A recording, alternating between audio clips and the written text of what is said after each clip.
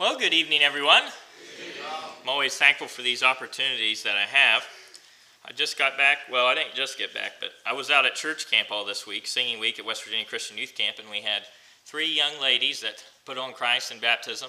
And I got a message on Facebook last night that another young man put Christ on in baptism, so we're very thankful for that and how great West Virginia Christian Youth Camp is, and we had a few of our youth out there as well. It's a great, great thing. Out at West Virginia Christian Youth Camp, the theme was family, and one of the parables that kept coming up was the parable of the Prodigal Son, which is in Luke chapter 15, which our reading just came from.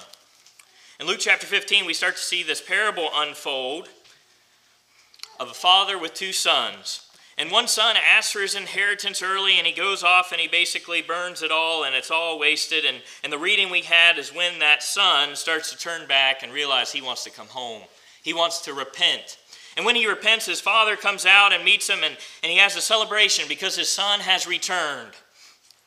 And then there's another son that's not so happy necessarily that the other son has returned. What we're going to do is we're going to look at the 3 individuals in this parable and try to learn a lesson about repentance from each one. The first character I'd like to focus on in this parable is the father. The father in this parable gives the inheritance to the son. The son takes it and burns it. And then when that son comes back, what does the father do but welcome him back? You know, that's a hard thing to do. And I started thinking about that. Isn't that a lesson for us about repentance? Is the father had an open door to repentance. That father was ready at any time for his son to turn back and to come home, to change his mind and to come back to his father, to come back to his house. He was ready at all times for repentance. Do you have an open door policy when it comes to repentance? Are you ready for people to repent, for people to change and people to come back, people to admit they're wrong, they've made mistakes, and come to you? And do you have an open door when that happens? Because it's so hard when individuals in our lives hurt us, wrong us, make mistakes in respect to us. Are we willing to have an open door policy when it comes to repentance, that if someone comes to us and they want forgiveness, they want to make things right, they realize that they've made mistakes, will we welcome them back? Will we have an open door policy when it comes to repentance? Certainly I think God does, and certainly the father in the parable of the lost son or the prodigal son, certainly that is what he shows us, is this idea that repentance is welcome at any time. In fact, that's what our God is waiting for. In 2 Peter chapter 3 and verse 9, if you turn over there, we read about Lord, our God, how he is concerned about repentance. In 2 Peter chapter 3 and verse 9, it says, the Lord is not slack concerning his promises, as some count slackness, but is long-suffering towards us, not willing that any should perish, but all should come to repentance. What does God want? He wants everyone to repent. He wants everyone to change. He wants everyone to come back. But do we handle it the same way? See, if we are going to keep our door open to repentance, what quality do we have to have in and of ourselves? What quality do we need to have? Forgiveness. As I've went throughout my life, I've realized that forgiveness is one of the qualities in the Bible that sometimes is so difficult. To forgive those that have wronged us. But certainly that's an idea that I get from the father in this parable. Is he is ready for repentance. He has an open door policy when it comes to repentance. He's ready for his son to repent at any time. But in order to have that open door, you have to be willing to forgive. When I think of forgiveness, it's certainly something that I think can be a challenge. But certainly, I always try to look to Jesus, the example and the forgiveness that he gave us, the example that he showed us throughout his life. See, God the Father is so consistent. He does not lie. It's a very important question. How does God handle repentance, and how does he handle forgiveness? Because Jesus Christ is certainly our example. 1 Peter chapter 2 and verse 21, it says, for to this you were called, because Christ also suffered for us, leaving us an example that you should follow his steps. We should follow Jesus' steps when it comes to repentance, when it comes to forgiveness. Well, how did Jesus handle forgiveness? Well, we can see it through his actions. And one of the most impactful ways that I see Jesus modeling forgiveness is in Luke chapter 23. Luke chapter 23 and verse 34, what does Jesus say there? In Luke chapter 23 and verse 34, it says, and Jesus said, Father, forgive them, for they do not know what they do. and they divided his garments and cast lots. Why they were dividing Jesus' garments and they were casting lots for his garments after they have done all of these things to Jesus? They have mocked him, they have beat him, they have whipped him, they've put him on a cross. What does Jesus say? Forgive them. See, Jesus had an open door policy when it came to repentance. Those individuals that did all of those atrocities to him, made all those mistakes in respect to Jesus, beat him, whipped him, mocked him, did all those things. Jesus said, whenever they're ready to repent, I'm ready to forgive. Of course, I think his forgiveness was extended way before that. We see that in his mindset here. He says, forgive them now. Do we have that same policy to those that wrong us throughout our lives? Do we have that open door to repentance, that we're willing that when people come back to us and say, we have made a mistake, we have wronged you, are we willing to forgive? Or do we walk through our lives with so many grudges? So many things that we keep a little checklist on. They did this, this, this, and this to me. They did this, this, this to me, and I'm not going to forgive them. I am not going to allow them to repent. Forgiveness is certainly hard. When we look at Jesus, he certainly sets up an example that for many of us, it seems like almost impossible. All these things that God has done, and yet all these things that were done to God, Jesus, and yet he's willing to forgive them. You know, the Bible instructs us in forgiveness, and it's very simple. The instructions when it comes to forgiveness is forgive others. Let's look at Ephesians chapter 4 and verse 32. It says, be kind to one another, tenderhearted, forgiving one another, even as God in Christ forgave you. Certainly forgiveness is something that should be part of our lives, and as we look at the parable of the lost son, the parable of the prodigal son, the father was willing to forgive, and because he was willing to forgive, he had an open door when it came to individuals repenting. It's a high, high standard in our lives to forgive those that are around us. In Matthew chapter 6, verses 14 through 15, it says, for if you forgive men their trespasses, your heavenly Father will also forgive you. But if you do not forgive men their trespasses, neither will your Father forgive your trespasses. That is very sobering thoughts, very sobering words. For if you forgive men their trespasses, your heavenly Father will also forgive you. But if you do not forgive men's trespasses, neither will your Father forgive your trespasses.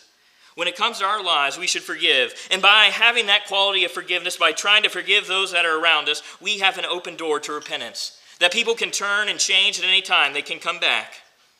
When I look at Luke chapter 18, verses 21 through 35, we see someone that didn't handle forgiveness quite right. In Matthew chapter 18, verses 21 through 35, we find the parable of the unforgiving servant. And we remember what happens in this situation. There's this servant that has a huge debt that he cannot pay. And he goes to the master and says, please forgive my debt. And the debt is forgiven.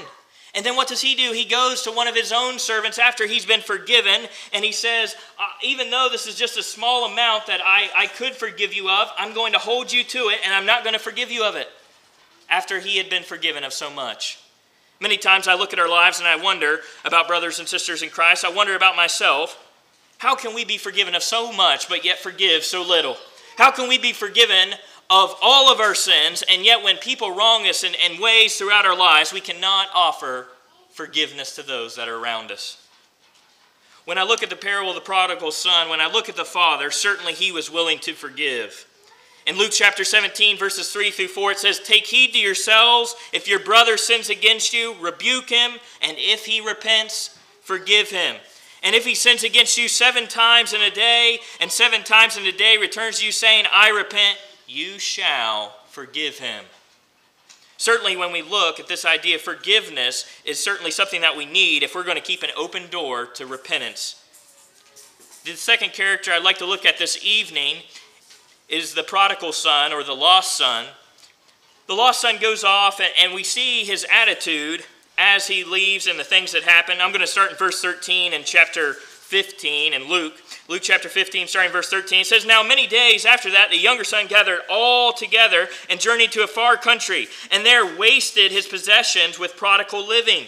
But when he had spent all, there arose a severe famine in the land, and he began to be in want. And he went and joined himself to a citizen of that country, and he sent him into his fields to feed swine. And he would have gladly had filled his stomach with the pods that the swine ate. But no one gave him anything. But when he came to himself and said, how many of my father's hired servants have bread enough and to spare, and I will perish with hunger. I will arise and go to my father's house, and I will say, Father, I have sinned against heaven and before you, and I am no longer worthy to be called your son. Make me like one of your hired servants. And he arose and came to his father. But when he was still a great way off, his father saw him and had compassion, ran and fell on his neck and kissed him. The second lesson I'd like to take about repentance is about the son here. And the lesson I'd like to take is you have to be humble enough to repent. You have to be humble enough to repent. Now, humility is one of those hard words that if you ask someone to define it, they're going to have a tough time because humility includes so many things. But I think one of the big tests of humility is this, is are you able to admit that you're wrong? Are you able to admit you're wrong and that you don't have all the answers? I think that is one core idea of humility. I think humility extends beyond that. Humility has many ideas tied into it. And certainly humility is a part of the Christian life. But what I'd like to tie into is that are you humble enough to repent?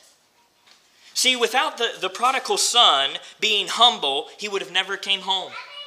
He would have never came home. He would have stayed out there. He would have done everything. If he could not have humbled himself, he would have never came home. Can you humble yourself enough to repent? Can you humble yourself enough to say that I was wrong? Can you humble yourself enough to say I don't have all the answers? And I think that's certainly important when it comes to repentance. Because without humility, I don't think repentance will ever happen. It seems like we live in a society where people can't be wrong.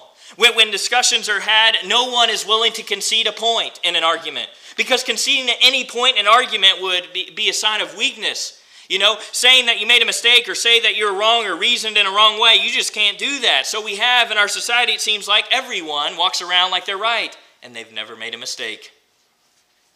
Sometimes we see this in political arguments. It doesn't seem like anyone ever says, I just made a mistake.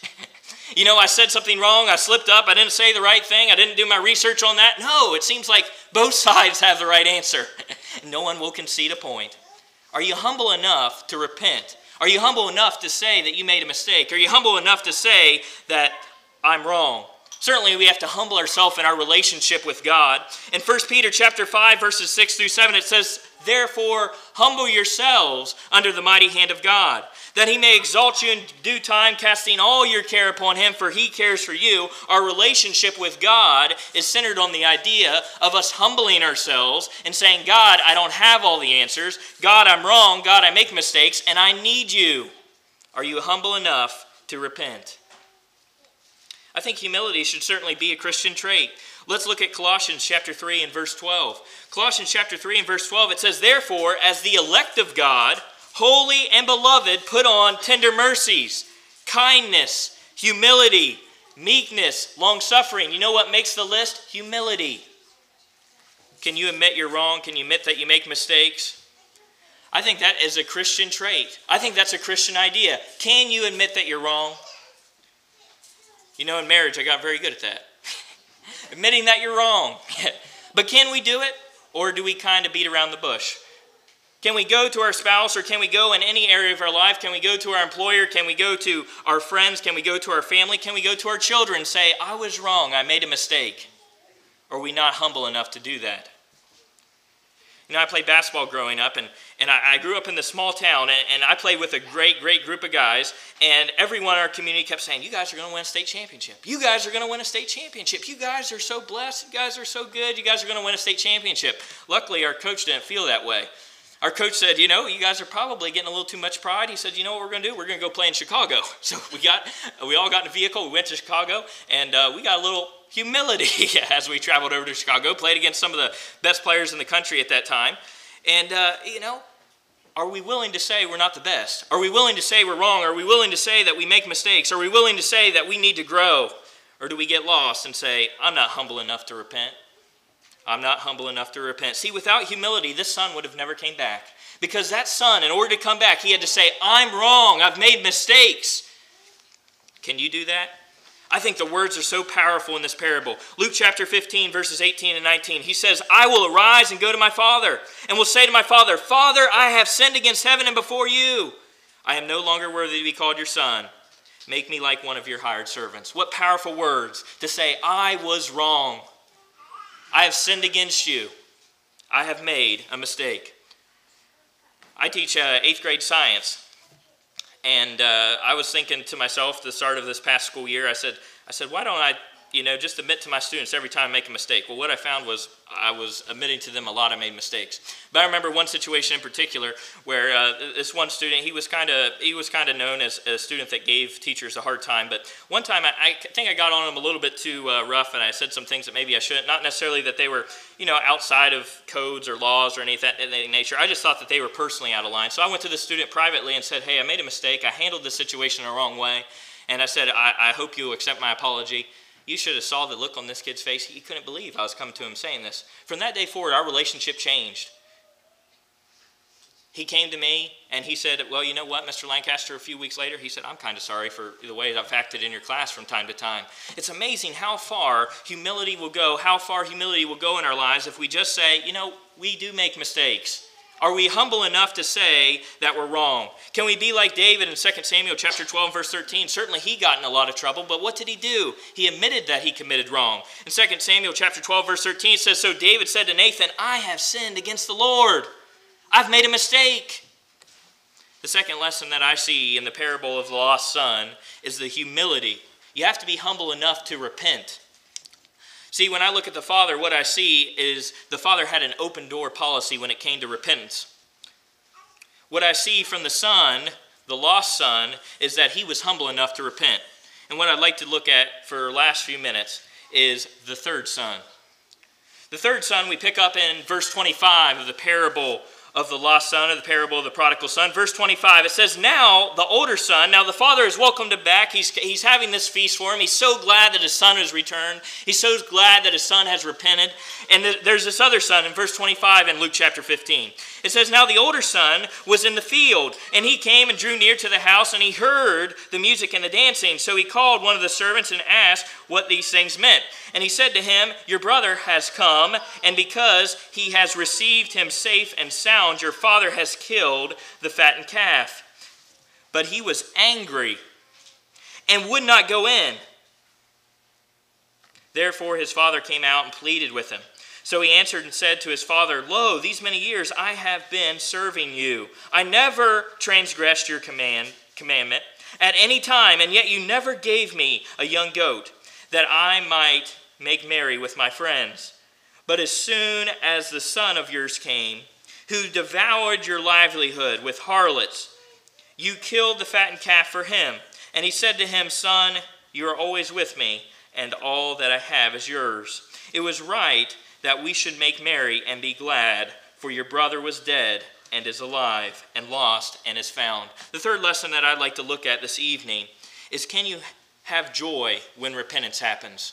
Because that's what the father was kind of trying to point out to his older son. His older son was bringing up all these things, and he said, I've been with you this whole time. I've been with you through the good, the bad. I've been with you this whole time. He runs off, does all these bad things. Now he comes back, and you're so joyous. And I like what he says in verse 32. It was right that we should make merry and be glad. It was right that we should make merry and be glad. Can you be glad when you see repentance? Can you be glad? Can you be joyous when you see repentance in the people's lives that are around you? Because I think that's something that the Bible teaches us, is when repentance happens, there should be joy. It's unfortunate that many times that's not what happens. I think Jonah gives us an example of that. We remember the story of Jonah. We probably heard it when we were growing up in our Bible classes. Jonah is sent to Nineveh, but Jonah doesn't want to go. Now, I don't think sometimes we get deep enough in that story. Why does Jonah not want to go to Nineveh? Why does he not want to go? Well, when we study history, what we find is Nineveh was the capital of Assyria. And what did Assyria do? Assyria came and attacked Israel and took all of Israel basically away to be slaves and all of those things. So when God asked him to go to Nineveh, he's asking him to go to these people that took his family away. These people that did all kinds of things, that sieged and attacked Israel, that did all these things. That's why Jonah probably doesn't want to go. These are people that he's not a huge fan of. And what does he do? He says, I don't want to go, and then we have the big fish and all that situation. And then he goes and he preaches in Nineveh, and what happens? The people repent. And how does Jonah feel? He's not happy. He's not happy. Can we be joyous over repentance? Can we be happy when people decide to change their lives? Can we be happy when people come to us and they want to make things right? Can we be happy over repentance? Because that's the lesson I think we can get from this third son, which the father tries to point out. Can we be glad? He says it was right that we should make merry and be glad. Why? Because he was dead and now is alive. He's lost and now he's found. He says it's right to have joy that your brother has changed his ways. Can we have joy in our lives around repentance? In chapter 15, the same chapter we're in, we have the parable of the lost sheep. The parable of the lost sheep, the shepherd has 100 sheep and one is lost, and it goes through that. In verse 7 it says, I say to you that likewise there will be more joy in heaven over one sinner who repents than over 99 just persons who need no repentance. It says there should be joy over the one that repents. And actually the parable right after that, it's the parable of the lost coin. And when that parable completes, in verse 10 it says, likewise I say to you, there is joy in the presence of the angels of God over one sinner who repents. There's this idea in the Bible, it's connected throughout, that when repentance happens, there should be joy. I remember a situation happened when I was a young preacher. Some people came to me and they said, something's happened. So-and-so has made a big mistake. And so-and-so had a very close relationship with me. And they thought that this was going to impact my life majorly. And it was some major things that this individual got involved in, sinful things. And they called me and they said, so-and-so's been involved in this and so on and so forth. But you know what? All I was listening for was some key words. He repented. They said he came forward. That's what they told me. I mean, they were talking about all these sins that he ended up doing. But you know what I heard at the end of it? He came forward and he repented. I was happy. They thought I was going to be distressed and I was going to be distraught because this person that has had a huge impact on my life, that's done many things in my life and has helped me and mentored me and done many things in my life, they thought that would impact me in a negative way. But I know that we all are imperfect, and at one point, we all have to return, and we all make mistakes. I was joyous when I heard that. All I wanted to hear that he repented. They were rattling off all these things that he had done, and all I wanted to hear was, did he repent? Did he repent? Did he repent? And when I heard that he repented, I had a joy, because it didn't matter, because he had repented. He had come home. He was lost, and now he's found. He was dead, but now alive. Can we have joy when repentance happens? So interesting, many times when we look out, when people do repent sometimes, the reception that they receive. Do they receive joy? Are we merry? Are we glad when they repent? Or do they receive something different from us? Do they receive the reception of this older brother that says, no, I don't want to be a part of this? What, you don't want to be a part of this guy turning his life around? Yeah, I don't want to be a part of that. I don't want to be a part of this guy turning his life around. What are we doing? Can we be joyous over repentance? In Acts chapter 17 and verse 30, it says, truly these times of ignorance God overlooked, but now commands all men everywhere to repent. How can we get mad at people following a command of God? How can we be irritated, jealous, mad when people are following a command of God? Repent. Turn back. Turn away from sin. How can we get mad at that? Shouldn't be welcomed with joy. Certainly, these are all challenges in our lives. Certainly, these are all things that we can think about. But in relation to repentance, I hope you will ponder these thoughts on these three individuals. Is number one, the father in relation to repentance. What did the father do in relation to repentance? He had an open door policy when it came to repentance. As soon as his son came, he was ready to forgive, and he was ready to welcome his son home. Will we have an open door to repentance in our lives, to individuals in our lives? We see from the son that went away and burned his inheritance and comes back. Were you humble enough to repent? Are you humble enough to repent in your life? Because if you're not humble enough to repent, it's going to be very hard to live the Christian life. Are you humble enough to repent by admitting you're wrong? That's what that son did. He came home and he said, I was wrong. I made a mistake. I want to make it right. And from the third son, I think there's a lesson that can be learned there about repentance. And the lesson that I think we can learn there is that can we be joyous over repentance? Just like the father tried to get through to his son in verse 32. It was right that we should make merry and be glad, for your brother was dead and is alive again, and was lost and is found. What words of wisdom that there should be joy when it comes to repentance. Perhaps this evening you need to repent.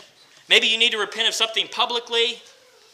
Perhaps you need the prayers of the church. Perhaps you know that it's time to change your mind and become a Christian. We certainly wish that we could help you this evening. I love the parable of the prodigal son, but it could probably be titled a lot of different things. It could be titled the parable of the loving father. It could be called the parable of the lost son. It could be called the parable of the brother that didn't have joy over repentance. It could have so many names. There's so many lessons packed within, but perhaps it's your time to come back. Come back to God. Perhaps it's time for you to go to God for the first time. If you need to become a New Testament Christian, the Bible's very clear on what we need to do. And in Romans chapter 10, verse 17, it says, faith comes by hearing, and hearing by the word of God. There's no other way faith can be obtained. Faith comes by hearing. We have to believe, John chapter 8 and verse 24. We have to repent, Luke chapter 13, verse 3. We have to confess with our mouth that Jesus Christ is the Son of God, Romans chapter 10, verse 9 and 10. We have to be baptized. And it doesn't end there. We have to live the life as best we can. If you need to repent, if you need to become a New Testament Christian, we ask you to please come as we stand and as we sing. There is no